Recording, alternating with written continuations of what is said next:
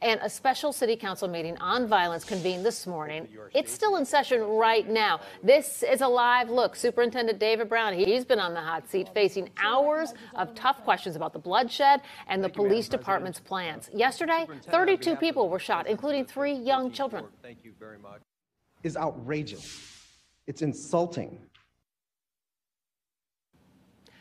That Southside Alderman Ray Lopez took offense when Superintendent Brown asked to shorten today's special meeting. Well, Brown suggested that it's a distraction for him and his top deputies. He said that unless they get back to work quickly, killings may occur that would otherwise be prevented. And to join us right now, political editor Mike Flannery is here to talk more about this. A lot of people upset in that city council special meeting. Emotions are running high. So many people are being killed, and the fear is we're going to see dozens and dozens shot this weekend, Tia.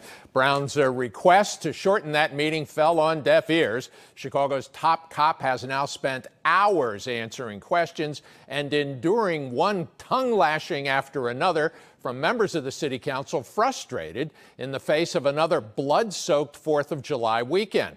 Brown said he's already missed one command meeting this morning and he absolutely needed to get to the next one.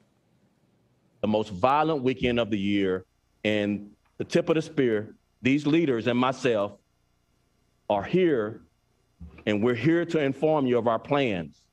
But our time is impacting public safety, costing lives.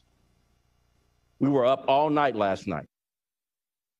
The superintendent said yesterday's carnage, 32 shot, 4 dead, is what kept him, Chief of Patrol Brian McDermott, and Deputy Eric Carter up last night. They're hoping to prevent the next step in Chicago's classic cycle of violence, a series of retaliation killings. Now, that often requires a minute-by-minute redeployment of police officers as gang factions, heavily armed, as you just saw in that video a few moments ago, deploy their own firepower. Some aldermen were unimpressed by Brown's plea. The 15th Ward's Ray Lopez let him have it. He said Brown could have scheduled today's public hearing by agreement earlier in the week.